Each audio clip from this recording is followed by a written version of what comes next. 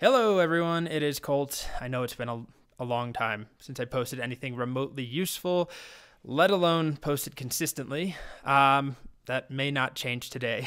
I'm here to tell you about a new course I'm launching. It's a TypeScript course, Mastering TypeScript. I think it's what I'm going to call it, although all the title choices, none of them speak to me.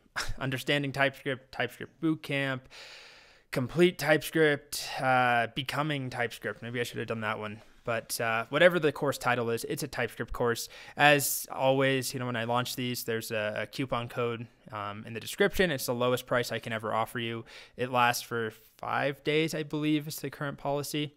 Anyway, you can check out the promo video. I'm really happy with how this course turned out. It's very streamlined, full of exercises, quizzes. I tried to make it, something that contrasts a little bit with some of the existing courses that might maybe be like 20 hours.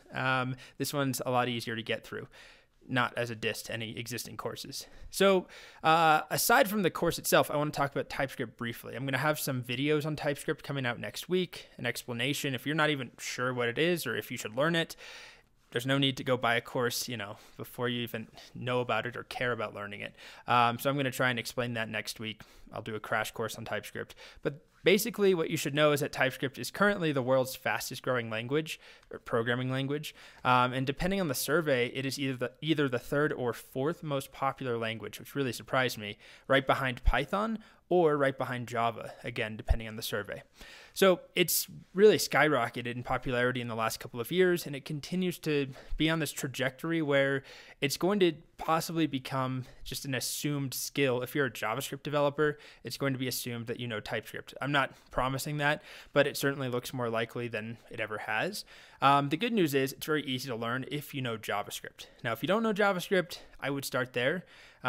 It's a little bit tricky to learn TypeScript without JavaScript because it's built on top of JavaScript. But anyway, I'm going to cover that next week. So I think that's it. Check out the description for the promo or for the coupon code if you're interested. But, no pressure to buy anything ever, especially when I haven't been posting all that much. I will be, like I said, posting something about TypeScript next week, something actually educational, not just telling you about a new course launch. I should mention my puppy, who you saw a month ago or something, is now like tripled in size. Let me go get him. Come here, bud. So this is him. He makes some cameos in the TypeScript course. Some barking noises, maybe. All right. I'll be back next week with some new content. Say bye. Say bye. Bye-bye.